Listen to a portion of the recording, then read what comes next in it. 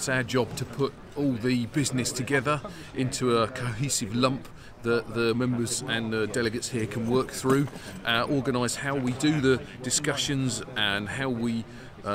allow people to challenge things and move forward so that we can vote on it and come out with good decisions at the end that we're all proud of, and that everybody's had a chance to get involved with and talk about as we go through. It's a very challenging job to do, but it's a very rewarding thing to do.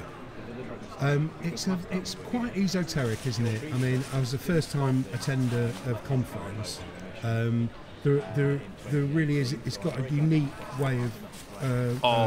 making sure conferences like this are a bit anachronistic, and it's more like Defence Against the Dark Arts maybe, and there's certainly a dark art to how it all works, and it takes a lot of getting used to how they work, and certainly modern younger delegates find it very challenging to get their head around the way that it works. So yeah, it is quite interesting. And so on that, so if we've got loads of members who are inactive in the branch, if they see this little film about what they're doing at conference, they might be a little bit overawed.